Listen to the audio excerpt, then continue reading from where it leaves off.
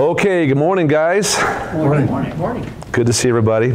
So I know I keep saying, hey, we're going to start 1 John soon, and I really mean it, but just not this week, okay? Not to do it today.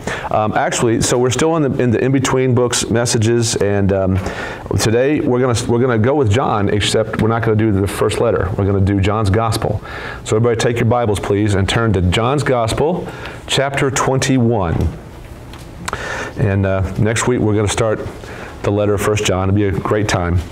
But, you know, it's interesting to me just how in these interim messages, this has been seeking the Lord. God, where do you want us to go? What does the body need to hear? What do you want to tell us?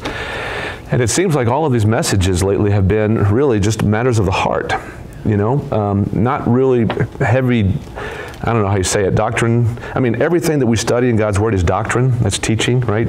Theology, study of God. But he really has been just pinpointing matters of the heart. And if anybody says that God's not real, God doesn't exist, or he doesn't care about us, they're not looking or listening hard enough. Because we're going through a year, 2020, that none of us have ever been through in our lives. And isn't it good of God to say, but I got something to say. I want to encourage you in the midst of that. And that's what he's been doing. And I think today is the same kind of message. Matters of the heart. John 21, brother. John chapter 21. So let me start off by saying this. Let's suppose that you were sitting down and you wanted to read the Gospel of John all the way through, and you did that, and you got all the way through chapter 20 and verse 31. And that's where you stopped. And let's pretend for a moment that there was no John chapter 21, but you only had 20 chapters. Now, if that was the case, there would be a lot of loose ends. Maybe not a lot of loose ends, but some loose ends.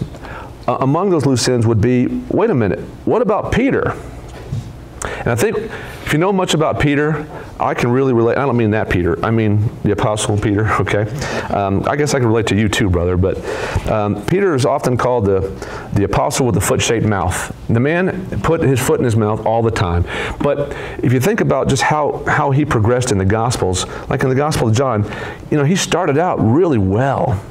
And he said some stuff that you go, wow, that's not from man, brother. That's from God. And he was a leader. He was really the leader of the gang, so to speak. You know, Jesus was a leader, but when it came to the guys, you know, they looked up to him. And then something happened about chapter 13. In chapter 13, where Jesus is telling the fellas, hey guys, I got to go somewhere. And where I'm going, you can't come with me. And Peter doesn't like that. And Peter says, no, Lord, I want to go. He says, I'll die for you, Jesus. I'll die for you. And Jesus looks at him and says, oh, Peter, not only are you going to not stand up for me and die for me, but you're actually going to deny me 3 separate times. And if you notice, if you read that in chapter 13, that's the last thing in chapter 13, Peter doesn't say a word for the rest of the time with Jesus in the upper room. Because I think it stunned him. Well, guess what happened in John 18? Exactly what Jesus said. Peter has the chance, the opportunity to stand up for his Lord, to tell people, you bet I'm with Jesus. I'll die for Jesus. And what happens? 3 times, just like Jesus said, he denied him. And all the other Gospels talk about this event, this denial. But I believe it was Luke's account that said, after he did that the 3rd time, so Jesus was in the courtyard of the high priest, and he's getting, you know, tried, this unjust trial, and he's being abused and everything. But somehow he could see Peter, and when Peter couldn't say for the 3rd time, I know Jesus, and kind of acted really, you know, angry about it. I don't know the man. It says that Jesus looked at him, and that Peter's heart sank to the lowest it could go. And he went away weeping bitterly. There was a shame that overcame Peter in that moment that was overwhelming. You know, beloved, we all know that shame. We've all been there. We've all denied Jesus in our own way. We've all done things we shouldn't do, things that hurt us, things that hurt others, things we think things we shouldn't think about God. We've all been in that place where we feel like we've hit rock bottom, and we just can't seem to do anything else but weep bitterly over it. It just overcomes us. You know what I'm talking about, right?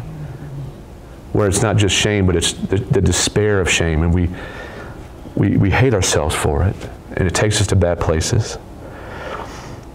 Where's Jesus then? Where do you feel like Jesus is there then when you're in that kind of place? What about Peter? What happened to him? Because when chapter 20 ends, you got Peter, being with the rest of the fellas, inspecting the empty tomb, and then going to the house where Jesus pops in, and says, "Hey, shalom, everybody." You got that, but you really don't have any closure until you get to chapter 21. And that's what we're going to see today. This wonderful passage, this wonderful chapter, really through verse 19, is Peter getting restored back to Jesus, a reconciliation, a repentance and a reconciliation and a forgiveness that is so beautiful. And I just think it's going to encourage all of us today. By the way, before we pray here, can I remind you of a verse? Matthew 11:28. This is Jesus, and you can take this as Jesus speaking to you right now. He says, "Come to me, all who are tired and who carry heavy burdens, and I will give you rest." You know what the key to that is? Come to me. We got to go to him. And every single time, he'll give us the rest our soul needs. Amen? Let's pray. God, what a treat, what a blessing that we get to study these events, this narrative, this true story that unfolds in chapter 21 of John's Gospel. God, we get to hear it like it happened yesterday, like it's happening right now. We get to be transported back in time to see these events take place, and these words and these things that you did. God, I love your word because it doesn't paint this picture, this false picture of superheroes. I mean, Lord Jesus, you, of course, stand out, and you're perfect. But the people, the men and women that cover these pages, they're not. And Lord, we see the humanity here. We see the failures, the ups, the downs, the wickedness. We see the humility. We see all the things that we need to see because we so relate to these men and women who failed and who succeeded and then failed again. And God, we see from all that your faithfulness. We see that you are a rock and you're our foundation. You're the foundation of our faith, and you're steady and you never change. But what's more, Lord, you never abandon us. You never say you failed too much, I'm done with you. You never say that. Other false gods that people worship, that's what the God they worship, not you, the one true God. You never will do that to us. You'll never say, I'm done, I'm tired of you, get away from me. In fact, there's never a moment that you're not there with us. So Lord, as we look at these verses, I pray that you would encourage our hearts in a deep, profound way. All of us carry the baggage from the world and the week, the baggage from the season that we're in. God, I'm so thankful that you talk to us, and I pray that you would. From this pulpit, Holy Spirit, take it over. Move me aside, Lord, and you do the speaking today. And again, Lord, encourage us today. We need it, Lord. In Jesus' name. And God's people said, Amen. Amen. All right. So we have this narrative, very similar to the Old Testament, just the unfolding of these events. True story, here's what happened. So we're just going to go through, mine out the gems as we go. Verse 1. Okay, so everybody in John 21, verse 1 here. Here we go. After these things, Jesus manifested himself again to the disciples at the Sea of Tiberias, and he manifested himself in this way. There's your thesis statement. Here's what's going to happen. Now, just to be sure that you know, after these things, it really is talking about the things that happened at the end of chapter 20. Got to remember, Jesus was crucified, died, and was buried. It was a very painful event for everybody who followed him. And after he was buried, 3 days, he leaves the tomb. He's risen. Praise God. He's gone, right? He's risen. And the couple of ladies show up, and they're there to take care of the body, and lo and behold, he's not there. And an angel says, what are you doing looking for the dead, the living among the dead? He's not here. So they run back and go tell the other guys who were, everybody was trapped in this house. They trapped themselves in this house because they were scared. They were afraid of what was going to happen to them after, Jesus died, and after all, maybe the Romans would come after them.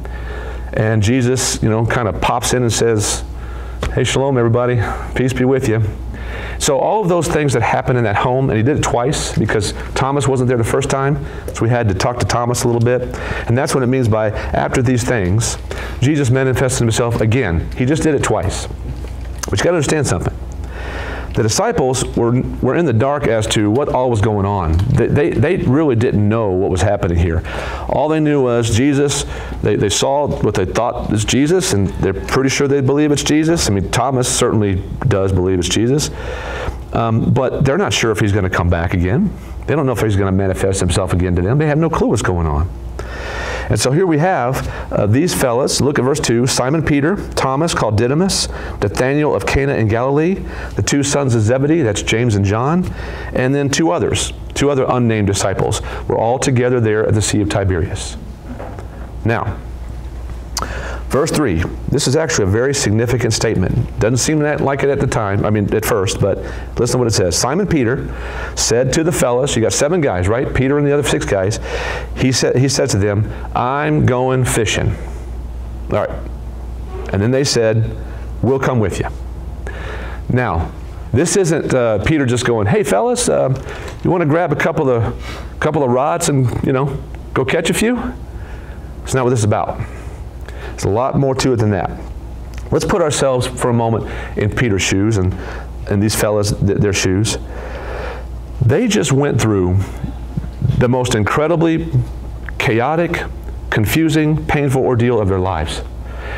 The God-man, Jesus, who called them out of fishing, by the way, and we're going to see that in just a moment, called them out of that profession into a new profession, ministry. He'd been providing their every need for 3.5 years. Everything that they ate, everywhere they went, every step they took, wherever they went, he was the one guiding them, and he was the one providing for them. And now, where's he at? They don't know. They don't know. Again, Jesus is providing for every one of their needs for 3.5 years, and now probably a little concerned. They're probably, obviously, a little confused. What do we do now, man? We've got to eat, right? And I don't think there's any doubt that Peter is still reeling from his failure, not standing up for his Lord.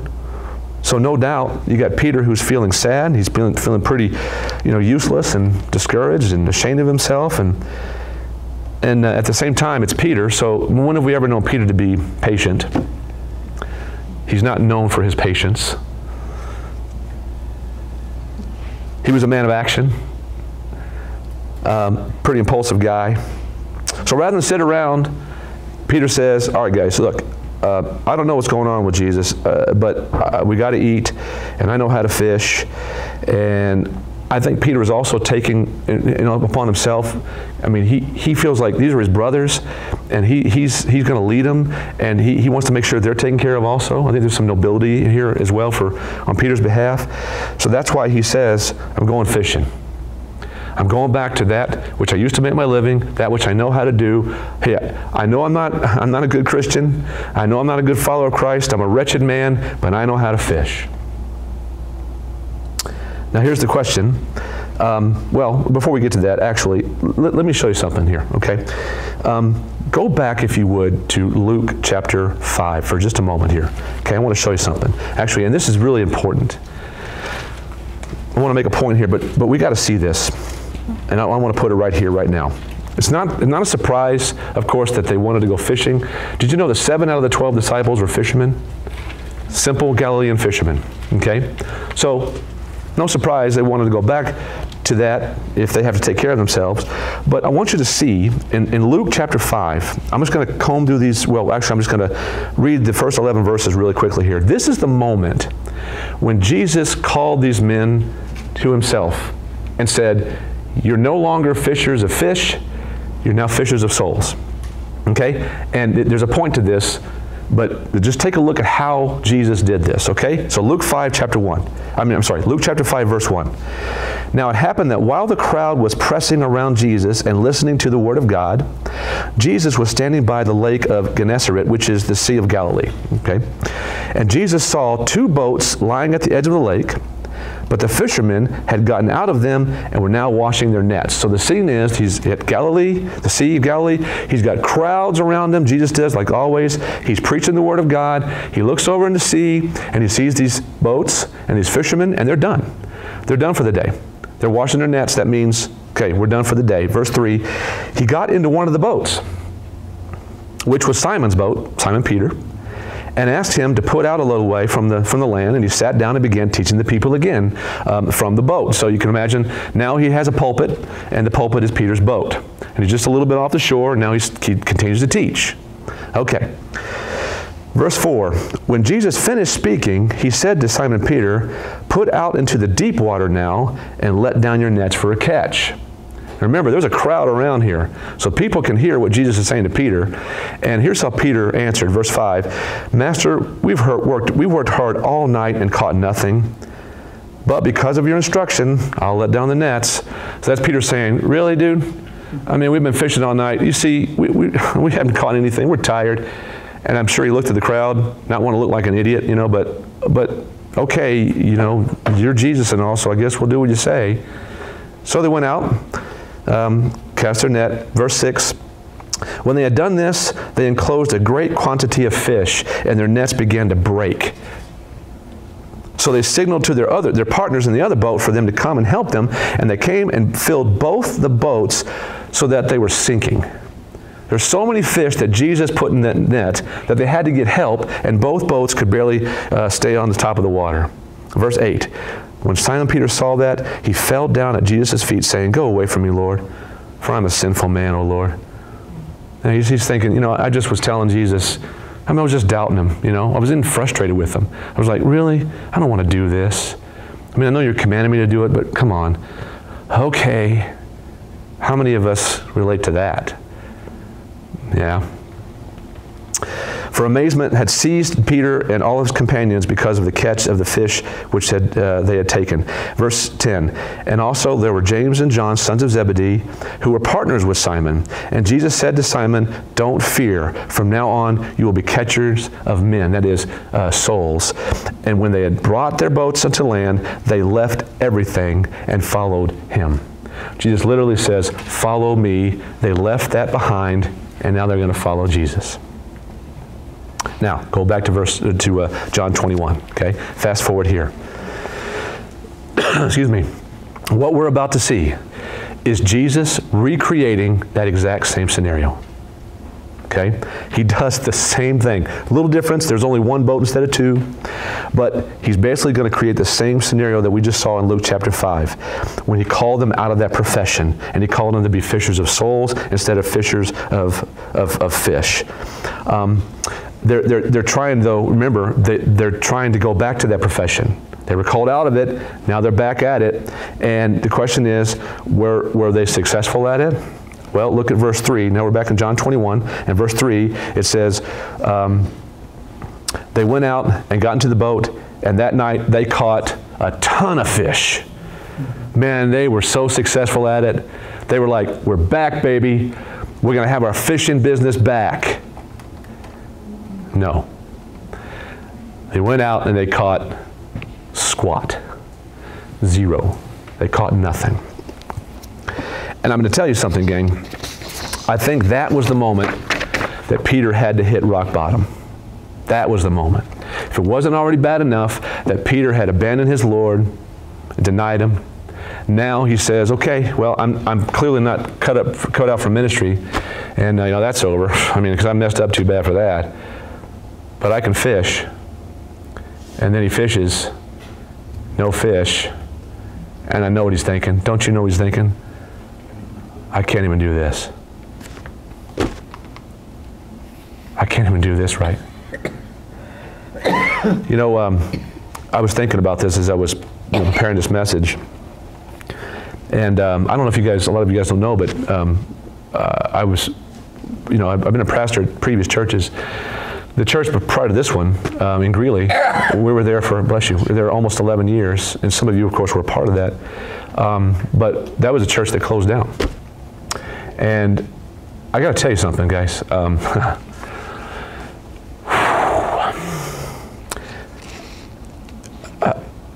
was asking myself, when's the lowest point of your life?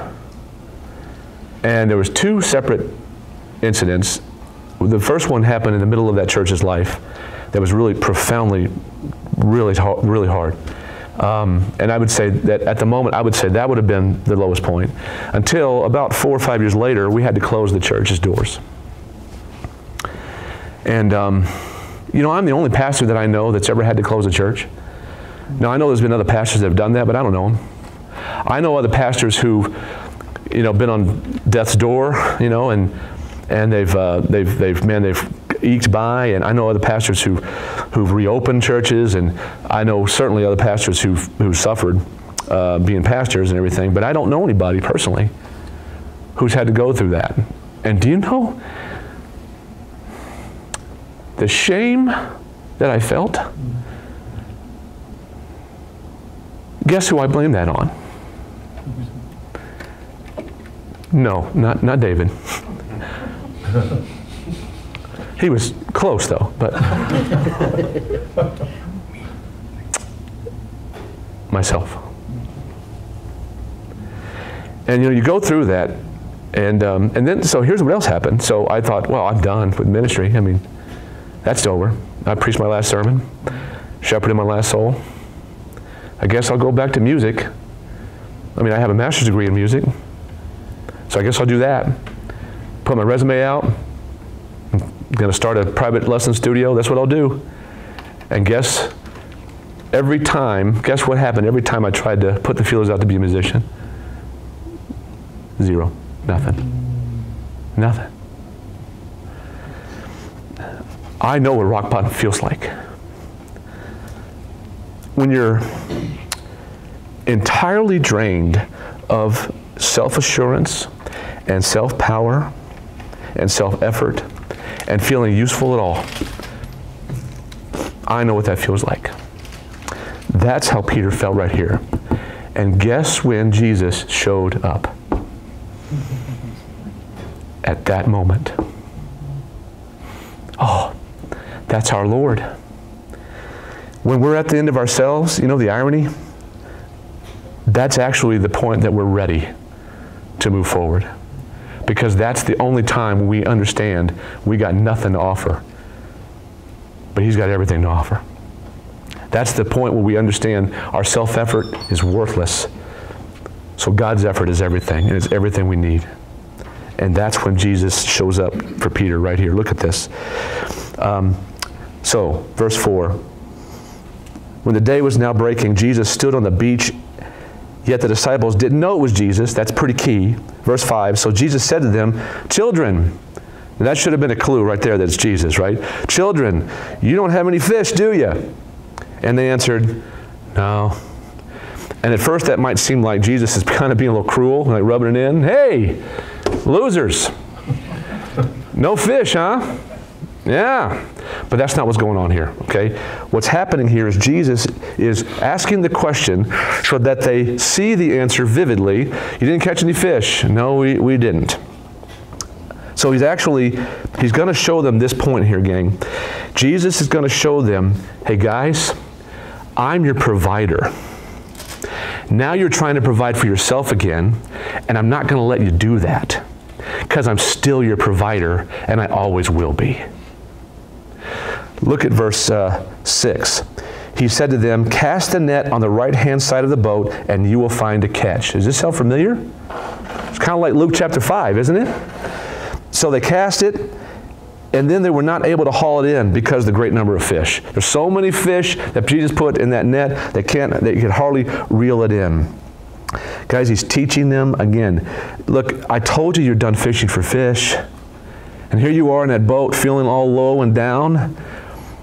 You think that when you were a professional fisherman that you were doing that in your own effort? You think your skill was what's filling those nets up back then? No, that was me too. And I'm showing you this vivid illustration right now that you are not your provider. You are not your own power source for living. That's me, Jesus speaking. And what an illustration to show us that. By the way, just a quick note, every time I read this passage, I can't help but think about this. Do you notice that Jesus didn't stand on the beach and say, I command all thy fish in the sea to jump in the boats now? right? You notice he didn't do that? Like back in Luke 5, he didn't want to show off for the crowd and stand up in the boat and say, here now are fish. Boom, pop, there they are. Kind of like he did with the 5,000. Remember when he took the kids 2 fish and a few breadcrumbs and he fed the multitudes with that? He kind of multiplied it on the spot, right? He could have done that here. He could have said, that would have been kind of cool to look at too, right? All the fish get out of the sea, jump on the boat, already fried and cooked, ready to go. No. He said, okay, guys, I want you to cast out in the sea. Go ahead, do that. Do that, okay? Now, when you get out there, I want you to put the nets in the water, and then I want you to pull the net up. And this time it's, hey guys, you didn't catch any fish, so here's what I want you to do. My point is a lot of times people, Christians, we in the church just think, hey, I'm just gonna, be, but bless me, Lord, just bless me. Just bless me. Oh, I don't need to obey. I mean, we're way past obedience, right? No, God's just gonna bless me. That's not how obedience works. God, Jesus said, cast your net and pull it back. I'll take care of filling the net up. But I want you to do this. In other words, I want you to listen to my voice, and I want you to obey what I'm telling you to do. Because these guys could have said, I don't know who that guy is. We're not doing that. We've been fishing all night long. We're not casting our net again. They could have said that. They could have done that.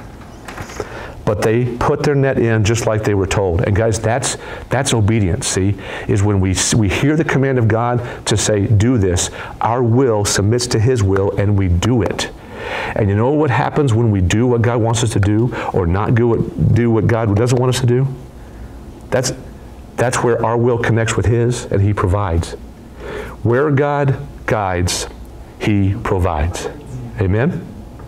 Okay.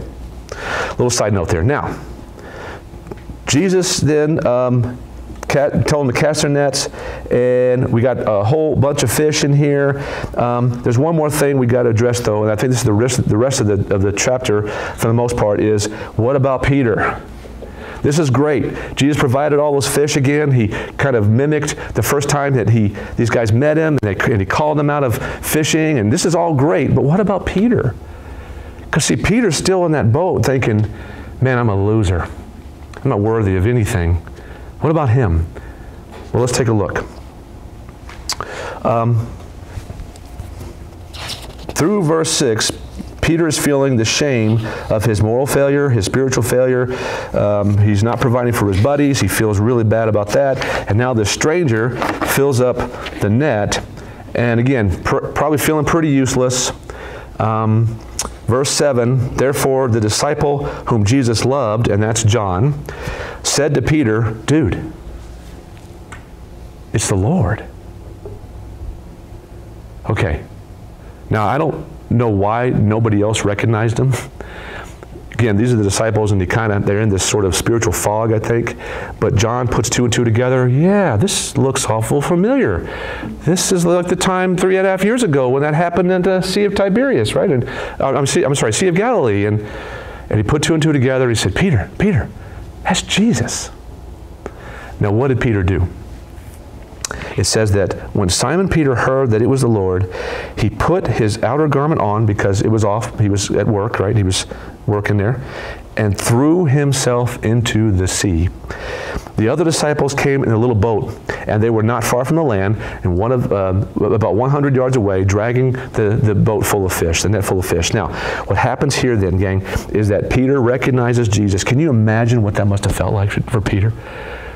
Thinking that God had abandoned him, thinking that Jesus was fed up with him and done with him, not knowing when he's going to even see his Lord again, thinking he failed him, and then all of a sudden he shows up on the beach, and he puts 2 and 2 together in his mind. It's Jesus. Jesus just gave us all this fish. And here's the thing. Peter jumping into the water and going as fast as he can toward the Lord, you know what that's a brilliant, wonderful, beautiful picture of? Repentance. It's Peter going back to his Lord. It's Jesus being available, but Peter is saying, listen, I'm a loser. I've done this. I can't even believe I did it. Every time I think about it, I'm sick to my stomach. But that's Jesus, and I need him, and all I want to do is get near to him. You know, we're at those moments where we feel ashamed. And we feel, a little mad at ourselves and upset with ourselves because we did that same thing over again and over and over again. We did it again.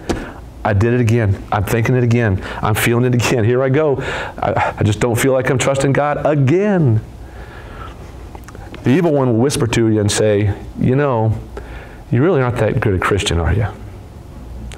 And I don't know if God has any time for you because, you've been doing this for like 70, 75 times. The thing that we need the most when we're at the lowest point is to jump back in the sea and jump and swim all the way to Jesus as fast as we can. That's prodigal son stuff, guys. That's saying, I'm at the end of myself, but Lord, I need you, and I'm not ever going to let you go. It's a beautiful picture of repentance. God, I'm going to turn back to you. And that's what should happen. See, let me say this. If you're taking notes, write this down. The sin of our failures is never stronger than the love of our Lord. The sin, the shame, the wretchedness of our failures is never stronger than the love of our Lord. And when we fail, not only is Jesus on the seashore still, but you know what? He's got grace waiting for you every time. And He's got provision waiting for you every time. What's interesting is that here in this text, verse 9 says, when they got on the land, they saw a charcoal fire already laid out and fish placed on it with bread. And then in verse 12 it says, Jesus said, hey fellas, come on, let's have breakfast. And none of the disciples ventured to question who it is now, saying, who are you? They knew it was the Lord. Jesus came and took the bread and gave it to them, and the fish likewise. So that means not only did Jesus fill their nets for the future, He had breakfast waiting for them for the present. And not only did He provide the meal that they needed, it says He fed it to them. Does this encourage your heart? What did Peter bring here? What did Peter bring to the breakfast table? Shame, doubt, resentment of himself, right? All those things that you feel. And that's what he brought to the table. Oh, but he did bring his repentance. He did bring his going back to Jesus. And what did Jesus have waiting for him? Everything Peter needed. And again, he's showing Peter, I'm still your provider, and that's not going to change. And he knew what Peter needed now, more than he needed fish and breakfast. The rest of the verses, starting in verse 15, is really what Peter needed. Peter needed closure. Peter needed restoration. He needed to be reconciled once again to the Lord. And what happens is, and I'll just sort of summarize it for the sake of time, starting in verse 15, Jesus now has this one-on-one conversation with Peter, and he says, Peter, do you love me? And he asked that question 3 times. And he asked that question once for every time that Peter denied him. And the 3rd time he asked the question, it says, verse 17, that Peter was grieved because he had to ask him the 3rd time, because he realized, oh, I know what's going on. He has to ask me this 3 times because I denied him 3 times. But every time when Jesus said, Peter, do you love me? You know what his answer was? He didn't hem and haw. He said, absolutely.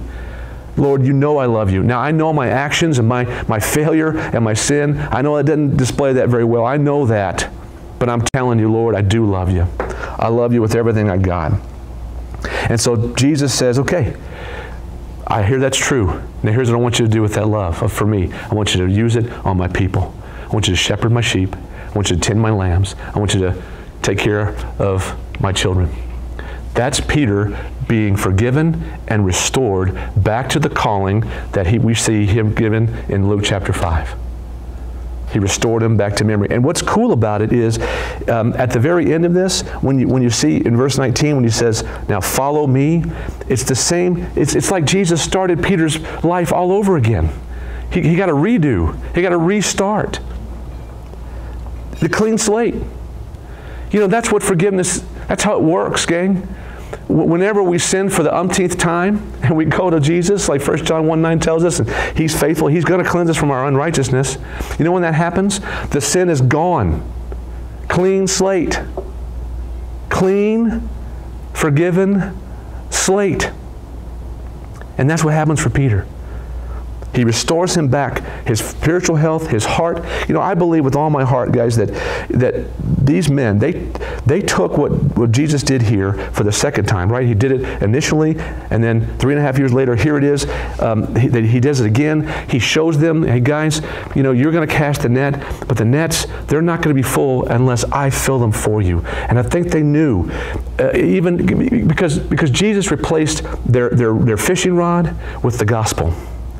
And he said, I want you men now to go out in the sea of souls, and I want you to cast the gospel out before men. But make no mistake, you're not going to catch even one soul without me doing it. And I think these men knew that. They took this illustration, this living illustration that Jesus gave them, and they knew that was the case. Do you think of Peter in Acts chapter 2? You know what I'm talking about? Acts chapter 2. They get the Spirit of God. He goes in his pulpit in front of the whole thousands of Jews at Pentecost, and he unashamed, fearlessly says, hey gang, your Messiah was Jesus, and you killed him. Now you want to kill me? Fine. Do what you want to me, but I'm telling you the truth. Fearless. Oh, and by the way, at the end of this this little passage here, Jesus tells Peter, truly, truly, I say to you, when you were younger, you used to gird yourself and walk wherever you wished. But when you grow old, you will stretch out your hands, that's crucifixion, and someone else will gird you and bring you where you don't wish to go. And it says, verse 19, this signifies the kind of death that Jesus would die to glorify God. You know that bragging he did in chapter 13 of John, he says, I'll die for you, Jesus. It was almost like a dream for him. I want to die for the Lord. I want to lay my life down for him. And then when he got the chance the first time, he got, you know, cowardly, and he backed down. You know, at the end of Peter's life, he didn't back down. And he actually laid his life down for Jesus. What was the difference? He had the Holy Spirit. And in Acts chapter 2, when he got on that pulpit and he told these people, you killed your Messiah, and they said, brother, what do we do? He tells them exactly what they need to do. You need to repent from your sin and turn to Christ and bow to him and believe in him, and you'll be saved. It was the first time that Peter cast the gospel out in the sea of souls. And you know how many souls he caught? 3,000.